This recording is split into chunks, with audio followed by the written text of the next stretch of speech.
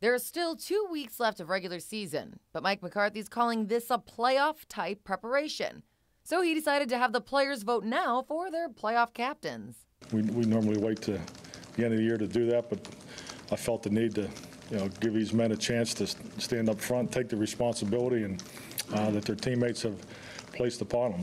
On offense, the team elected Aaron Rodgers and Jordy Nelson. Special teams, Randall Cobb and Jarrett Bush.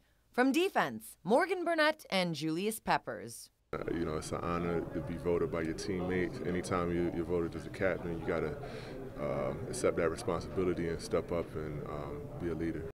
Julius Peppers is in his first year with the Packers, and he's really a man of few words. So I asked Aaron Rodgers, how does a guy who stays verbally quiet earn the highest honor with his teammates? He's been speaking up a lot more to the team, and he had a great 3-minute speech. We were supposed to be about 30 seconds before the game weeks ago that everybody appreciated, because it's great to hear him talk. So if speaking up is what it's going to take, Peppers says so be it.